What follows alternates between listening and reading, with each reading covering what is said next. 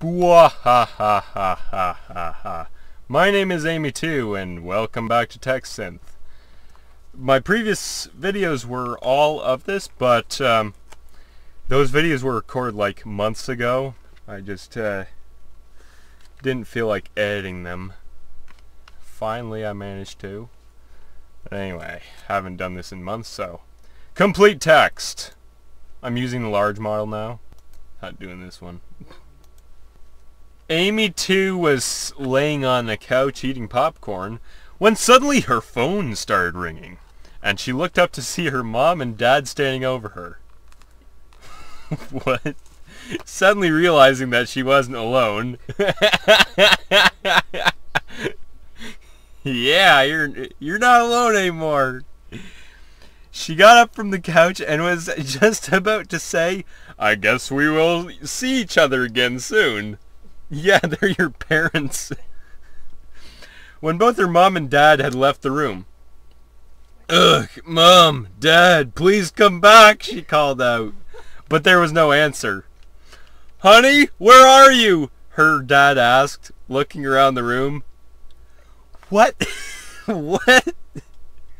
"Oh, we'll be home soon," she said, then tried to open the door to her room. What? "We won't be home soon." "Why didn't you tell me you were leaving?" "You're supposed to tell me where you're going, because I forgot," she replied. "Well then, you won't be leaving tonight." "Oh, okay, it was just a mistake. I'll be back soon." What is this? "I'm going to buy a new phone. I'm very excited about that. I'll be right back." "Hey, wait, please. I need to tell you something." "I know, I know, I'm already very excited about a new phone. That's one thing I never understood, people being excited about getting a new phone, but whatever. "I'll be right back," she said, and she disappeared from the living room. What? The door to her room hanging open. Hanging? You mean she lives in the attic? Her dad was still sitting by the kitchen window, looking out as if waiting for her. I'm excited to see what'll happen next. "Oh, look! It's her!" he said. "So you were waiting for her." Then he turned around and started a car parked in the front yard. "That's my baby!" he shouted as he rushed to the front door. What?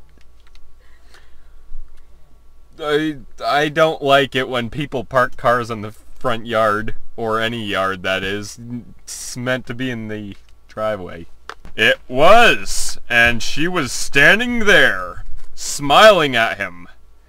She looked like she was about to break out into tears. What? I thought she was smiling. Her dad was so excited to be home. So excited, but his smile froze when he saw the baby in the backseat of her mother's car. And now he's got a permanent smile. He was about to say something else when the phone rang, and he got off his stool to answer it. His stool. "Hello? The baby?" "Yes, the baby. She was here. I didn't see her at the house. I was here in the back." "Oh, thank God." "Don't worry. She's going to be all right." "Is she good? I need to see her. How old is she?" "Oh, I don't know. 22? She's fine." What? "I'm trying to catch up with the bills. I hope I get to see her again. The mailroom just got rewired." "I hope I don't need to go through it." He chuckled, but his heart sank when he heard the baby girl's name. What? What? "She had been a baby when she was born."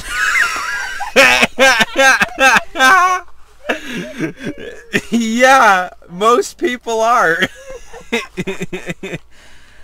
She had a very small, barely a pound. She had been very small, barely a pound, and she had been very sick. That's not good. Well, she made it, so you know. She was a girl, a little over a year old. Wait a minute. Wait a minute. I thought this was when she was born. But still, no one could remember her name. The nurses had been so busy they had forgotten. When they finally did get around to it, they came up with the name Anna Elizabeth. What? They came up with the name? Oh, it's not done yet. Okay.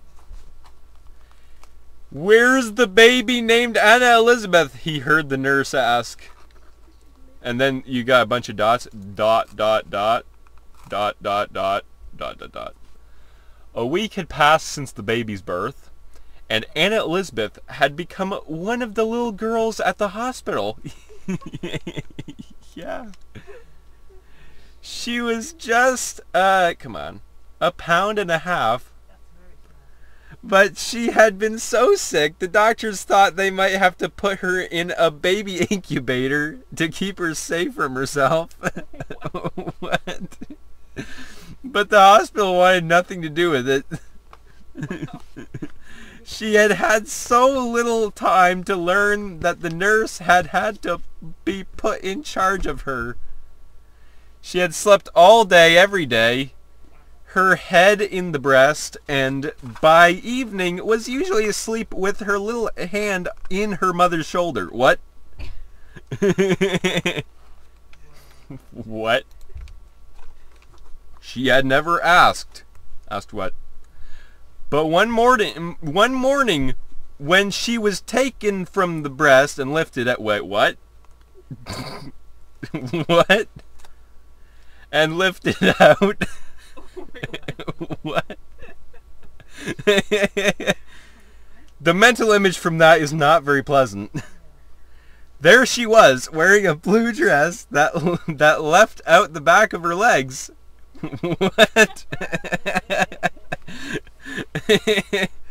It was her first day at the hospital, and all of the doctors were waiting for her.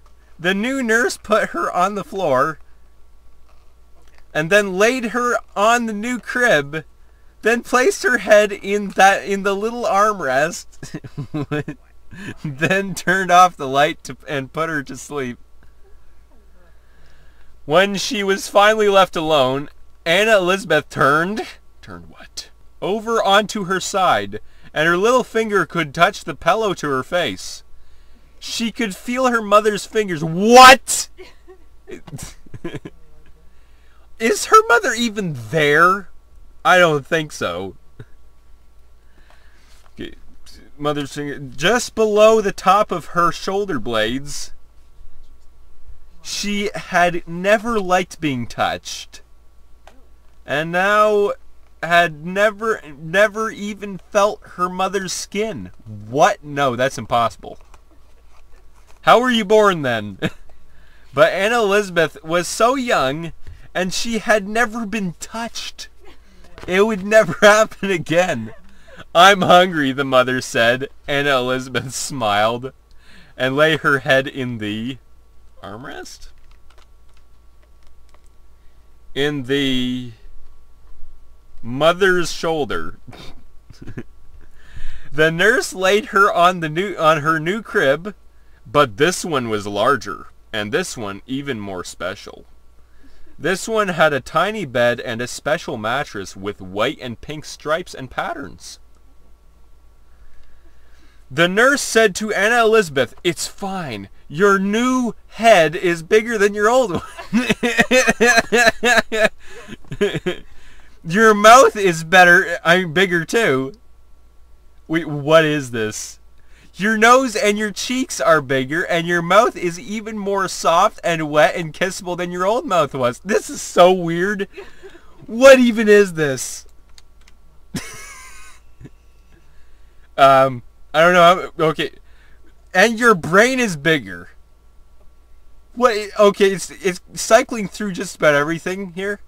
Except for, you know, And your heart is bigger. And your eyes are bigger. Oh, you turned into an anime character, I would assume. And your ears are bigger. And your throat is so big. And your tongue is so... What is this? And your tongue is so big. You're so big that I could kiss it. Wait a minute. This part here, whoa. Thank you, your mother, Anna Elizabeth said. Wait, she's a baby? How's she talking like that? Then sat on her mother's legs, the mother, and held her little fingers in her mouth. This is starting to turn really bizarre. The nurse said, "You're a big girl, and all your teeth are white. So they're so nice and clean and strong." The nurse is really weird. "And your little teeth are so tiny and nice." Is this nurse a pedophile? You know, sometimes I think it's okay to eat with your mouth open because of your teeth. Okay, this is about as creepy as you can get with that kind of talk. What? Sometimes I think it's okay to bite your mother's fingers. What? And you're really big. You know that, don't you? And you have many long legs. What? Is she a spider? And you're like 6 months older than your mother. What? The mother smiled, and Anna Elizabeth was amazed. The nurse that I don't know. I don't want to know what the nurse has to say next. Okay, that went on for too long. I'll save this one. Okay, let's try to get something other than creepy pedophile nurse. Let's see. Okay, no. As soon as I saw panties in there, I was gone. Come on. Well, no. What is this? No. Is all that this thing can come up with is porn? Yep. Looks like it. Come on! I'm trying to stop it to a spot where I can safely, like, not have to censor it. I need to change this. Let's see. Amy 2 was climbing a maple tree. Amy 2 was climbing a maple tree, and the young boy was watching her in amazement. She put down a branch and reached her right hand out for the branch, but the son did not see her, and grabbed his sibling's hand instead. He then started to pull his hand through the other's fingers until they disappeared under the leaves. The mother was then able to free herself from under the tree, but was in pain. I asked my son to please let go of my hand because I was in pain. So he let go of my hand and ran off into the underbrush, where he was quickly tackled by his siblings, said the mother. They then made their way back up and began to play together. But I quickly got up and I called my husband to come down to look for me. When I saw his head sticking through the bush, he knew what had happened and that I was no longer there, she said. What? Police were soon called and asked the mother to bring the family home. The mother and 2 children drove to the hospital, and it was found that the eldest boy had a fractured hand, broken wrist, and a cracked rib. What? How did this happen? The second boy was fine, and a little shaken by the incident. They reported the incident to a police officer who confirmed their story. How did he confirm it? Was he there? They reported the incident to the school district because they were not at the school to supervise the children. What? Who were of school age.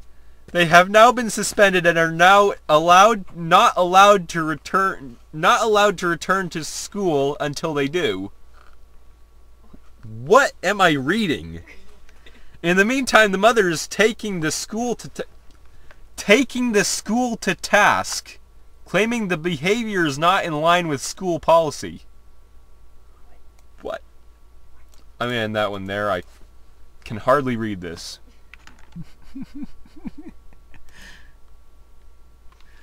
Amy, too, is climbing a maple tree to get some wood in her garden in Vancouver's downtown east side neighborhood. Her 2-year-old daughter and boyfriend were... The way it says that, it makes me think that her boyfriend is also 2 years old. We're home at the time. There was somebody on the tree branches, so we had to get off quickly, said Amber. We were still half in our pajamas. It was snowing and dark. By the time the paramedics arrived, Amber had a serious knee injury, and Amber too was in grave condition. What? Her daughter's 2-year-old had head and facial injuries. Your face is on your head, but was expected to recover. Amber said she doesn't understand why she and her children were on a tree, especially when there was snow on the ground in a freezing rain. What?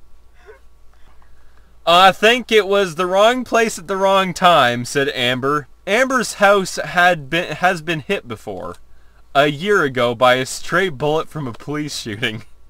What? She said she and her children always keep their weapons locked away. Her children have their own weapons, and they are always on alert in their home. We have children, and we're trying to protect them, said Amber. We have guns in the house. We always have guns in the house, said Amber. She has also heard stories about guns disappearing from people's homes when they have left the house. Gun thieves. And she said she has heard some stories of people being hurt in incidents like this one. But what is the one thing that is most important? Let's find out.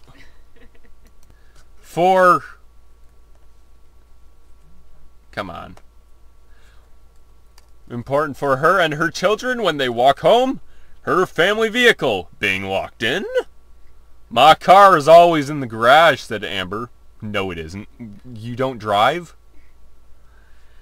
Amber said she has taken her gun since the... Wait a minute. She has taken her gun since the last incident, but she said not many others would ever take their guns in this manner.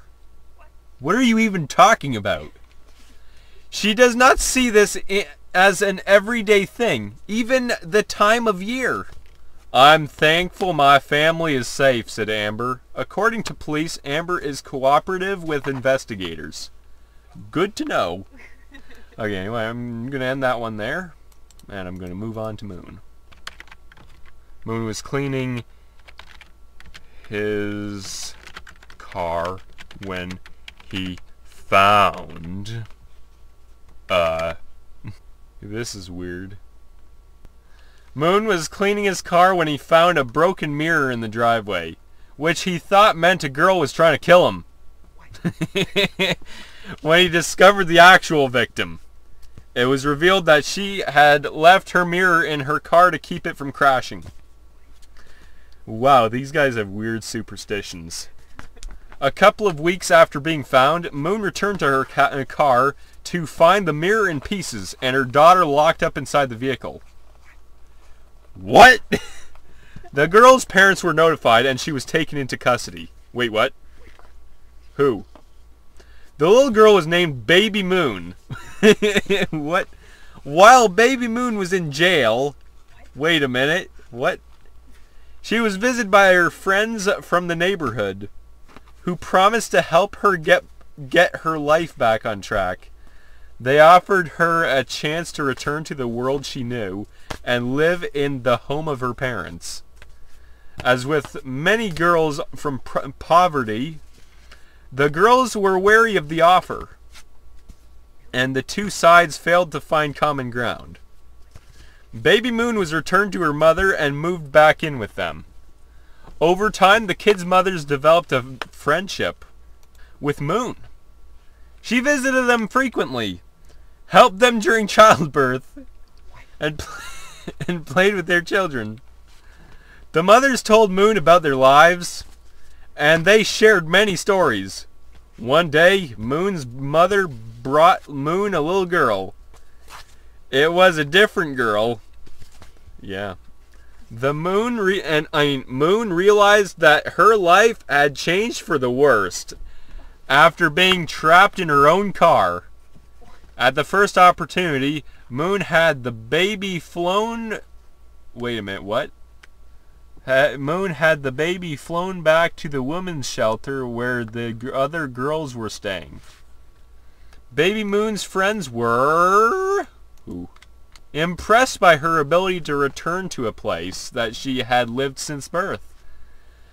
They told her of the good things in the neighborhood. One said she had been to a church for the first time, and the pastor had made them feel at home. They also told her of their lives, and one told her, God will give you a place in this world that is not filled with sorrow. Okay, let's try another one. Moon was cleaning his car when he found a dead rat underneath his car in a parking lot. The rat had been hit with a rock and was still alive. Then why did you call it a dead rat? The owner of the parking lot had given them permission to park there. But the rat was pretty big and they wanted it to be out of the wind. And in parentheses, Dylan, 1999, page 48. The rat was eventually discovered alive and well in a garbage bag. The dog had a very angry look on his face when he found the rat, and he was definitely more aggressive than normal. And in parentheses, Dylan, 1999, page 48 again. He found the dead rats in garbage bags and placed them in the back of the vehicle. He did it slowly to make sure it was okay. And then the Dylan 1999 thing again. The animal control officer found something weird when he found a dead rat in a plastic bag and wrapped in tissue in the back of the truck. As the dog walked to the back of the truck, it stopped. Then the dog turned around and walked back to the back of the truck and walked right back to the bag and to the dead rat. The officer walked away and came back and said, "You're not supposed to have these things in the back of the truck." What? A few days later, the dog was returned to the truck. And he was put in the back and left there in the bag for 48 hours. What? Dylan concludes the dog has never interacted with a rat or had contact with a dead rat in any manner whatsoever before. Really? This dog was placed in a garbage bag and buried in a plot of land next to his owner's residence. What? Any more of this garbage? The officer found a dead animal under a plastic bag wrapped in a piece of tissue at the back of the truck. 1 week later, the dog was returned to the truck. Okay, it's repeating. Nope. Gonna end it there. Moon was cleaning his car when suddenly a large ball of darkness appeared in the darkness of the night. The person that had appeared was Yang Kai. He was wearing his black long sleeve shirt and shorts. His hair was a mess. There were many scars, but in front of Yang Kai there was only light. And there was no darkness. It felt like a dream. Ha ha, I have finally found you! Ha ha ha ha! As expected, it's you! The two had a friendly laugh as they looked at each other. Yang Kai had no idea what happened, but he wasn't surprised. The two had seen each other quite often in the underground world, and thus they also had a good impression of each other. However, Yankai was surprised by the two's appearance and his own, as he thought it was very difficult to find two who are similar to each other in appearance. Why don't you come with me? I can teach you some magic tricks in the afternoon. I don't want to. I am still young and my muscles are still not fully developed. Yankai stared at the two, then smiled and said, okay, but I will let you stay with me for the whole day. Don't miss anything else. Then let's go. Yankai led the two out of the underground world. They arrived on the street, and Yankai took a deep breath and held the knife tightly. Why you got a knife? They walked together on the street, and the people were already there. Then a big car came, and a man with white hair and a wide face opened the car door. A wide face. Yankai and the two walked towards the car. The car was just like the other cars. There was a large door on the front. Wait a minute. Don't you mean the hood? A door on the back, and there was a large space between the doors. Really? Yeah, what? A few people, come on, were just standing around the car. They looked like ordinary people, and then behind the door there was a small hole. A small person could walk inside. I was asked to wait, but I was really anxious, so I left. This was a well-built man. No, this is not him talking. This was a well-built man. His white hair hung down. His eyes were round and his skin was covered in white. He looked like a person of this age. He was very polite and calm. He stood by the car and in a what? In a moment he threw a black box at Yankai. What? The black box was filled with a red liquid. Let me guess. Yankai held the knife tight. Then he took out the knife and threw it. He wanted to try his knife again. After this knife, he couldn't be any more afraid. Stop! I'll take a look. The well-built man turned to the door of the car and immediately turned back to Yankai. Yankai's eyes flashed. He had no hesitation. What? Slater spilled a bottle of light bulbs on the floor. You gotta give it something to work with. What? Slater spilled a bottle of light bulbs on the floor, and as a group started to drag the furniture out to clean it, he realized that the light bulbs had all melted in the fire. In those moments, it just felt like God had taken me out of myself, and I felt connected to the world, he said. I wanted to be part of a big creative thing and be a contributor to it. To be a part of something bigger than myself. To feel the weight of it and realize that I was missing out on the possibilities that are out there. The group of people who helped this in the cleanup effort at the fire site included the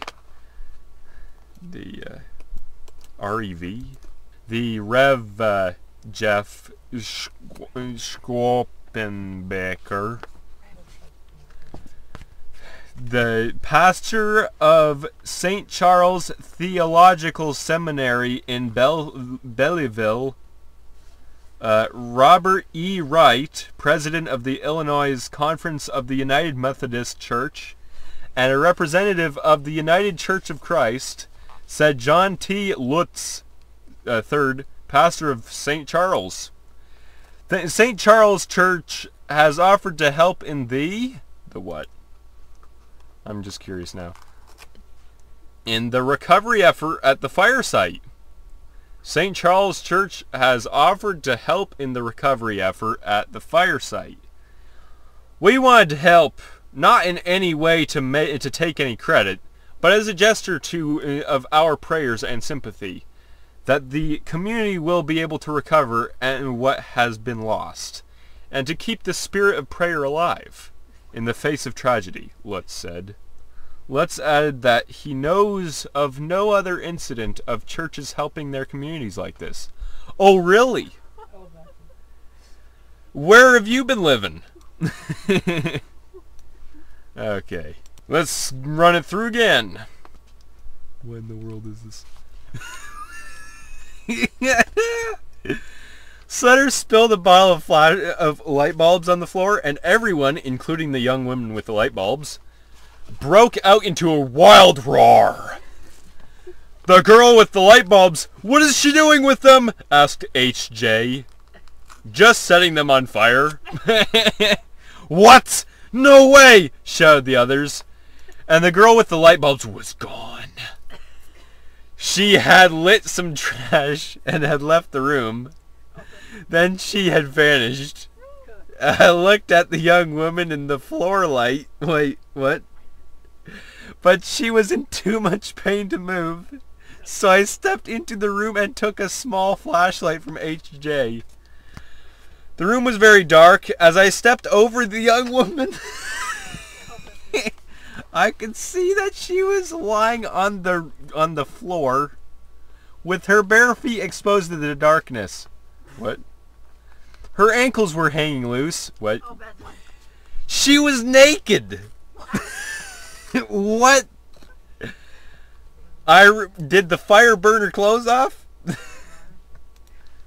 I reached into the suitcase in the corner of the room and found an instrument that appeared to be a small hammer. Yeah. Okay, I'm seeing some weird stuff at the bottom there. It appeared to be hollow. So the handle could be used to turn the mechanism inside. Inside of what? I brought the hammer down on the young woman's face. What? Knocking her out. When I came out, she was on the floor, breathing heavily. Well, yeah. Mom, I'm recording this. Okay. H.J. said, I can't remember where she is. Let me look for her in the dark. I grabbed the bag of clothes that H.J. had placed under the bed. And we walked back to the room. When we reached the room, I saw the young woman's naked body. She had been shot in the head. What? I said, I'll go back to the bag, and then we'll search. We didn't make it back. The room was in darkness. I found the bag, and H.J. found the knife. The girl in the light was gone. The hammer was lying on the floor in the midst of the clothes. As I brought the bag of clothes to the bed, it began to shake as if a person had entered, and the room began to quake. The light was on, but the girl's eyes were half open. H.J. held the gun on the bed. He's the killer! Or he would have been if the girl wasn't alive. And said, wait, there's a young woman in the room. I'll take the knife so she won't make it. She won't make it. What? He picked up the bag of clothes and began to search. H.J. brought the knife to the bed. He grabbed the pillow. Let's find out what happens next. A scream came out of the pillow. H.J. shot the girl in the head and held the gun on her body. She didn't move. Yeah, she's dead. I'll kill her! Just kill her! He said. She didn't move. I stepped down into the darkness. H.J. turned and said, it's all right now. If I miss, she's gone. I went out to the door and opened it. The gun was still in her hand. Wait a minute. Okay. Ending that one there. Okay, let's see what this one does. He's got a pet dinosaur. What? Big Boy and Buddy attempted to land their massive spaceship on an asteroid, but were forced to leave the craft by an army of aliens who had been watching over the craft all along. Buddy and his gigantic friend, you make it sound like an innuendo, made it onto an asteroid, but they couldn't reach the outside world and had to land on the planet Earth to survive. Isn't that where you'd usually go to survive? The spaceship was damaged and destroyed when Buddy landed on the planet, and Buddy and his pet dinosaur were left on Earth. Later, Buddy had become the guardian of the Earth, while Gigantic Friend remained in the forest. Why is Gigantic Friend in double quotes? Because that sounds immensely like an innuendo with that. Buddy was unable to return to Earth in time, and Gigantic Friend was left behind. Eventually, Buddy had helped the Earthlings to escape from the Gigantic Friends. Buddy returned to his forest. When Buddy returned, he was shocked to find his friend sitting right next to him. But he thought they were friends, and was puzzled by how long they had been living together. Why is it putting random stuff in double quotes? Buddy left and found his friend standing nearby. And Buddy quickly found out that his gigantic friend was a real friend. Buddy was then angry and yelled at his friend. But Buddy had to admit that his gigantic friend was a real friend and that they were a perfect match. Buddy and gigantic friend decided to start their relationship, but then they found out that gigantic friend had a problem that Buddy couldn't help them with, but couldn't simply help gigantic friend. They decided they decided to get a date together, and gigantic friend wanted to date Buddy, but Buddy still wouldn't date gigantic friend. Buddy didn't want to date gigantic friend, and after a long discussion, they decided to get married. What? 2 years later, Buddy is in a relationship with his friend, and they were living happily together in the forest. One day, Buddy was going to go out with his friend to buy a car, but then realized that gigantic friend wouldn't be a perfect match for him, and gigantic friend was angry and cried and then left. Buddy went back to gigantic friend, but he was still angry and went off to his forest. Why does it keep putting stuff in double quotes? And returned later, and asked Buddy if he would like to become friends again, and Buddy replied yes. But then later, he realized that gigantic friend would be a better match for him, and finally accepted, and they became a couple. 1 year later, Buddy was working at a bank, and gigantic friend was at the bank. And one day, Buddy went to his office, but his friend had been there as well. And Buddy was told to go back to the bank because gigantic... Okay, whatever. That's the end there. Big Boy and Buddy attempted to land their massive spaceship on an asteroid, but they were unable to stop the ship. What? The aliens arrived on the asteroid and tried to abduct their parents. What?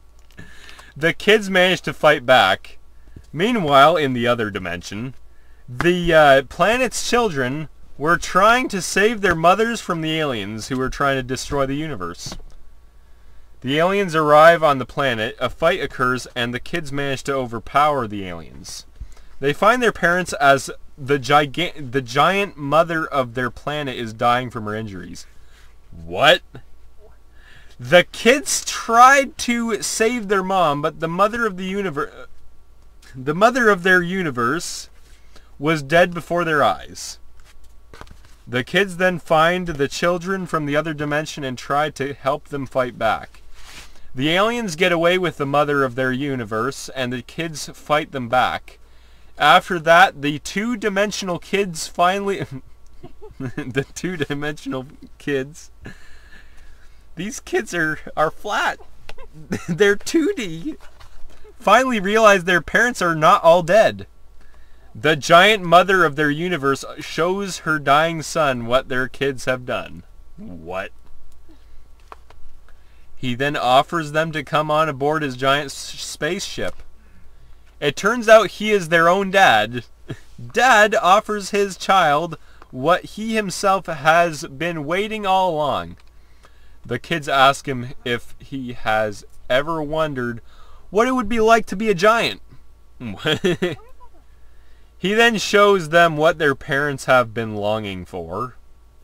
His kids have made them a giant spaceship. His kids then realize that they are all grown up now.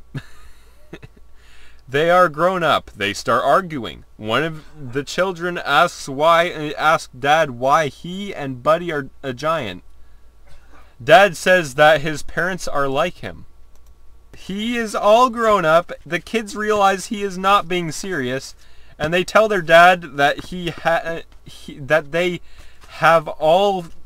they have been grown up. Dad then tells them that he has decided that he is going to be Buddy. What? The kids are stunned. Buddy and his kids are transported back to the universe of Earth and are then attacked by a large monster. Buddy tells his mom that he is a giant, and his dad tells the monster to leave them alone. They are saved. And that's gonna be the end of this video. So anyway, if you like this video, please subscribe, like, comment, whatever. Anyway, I'll see you in the next video. Bye.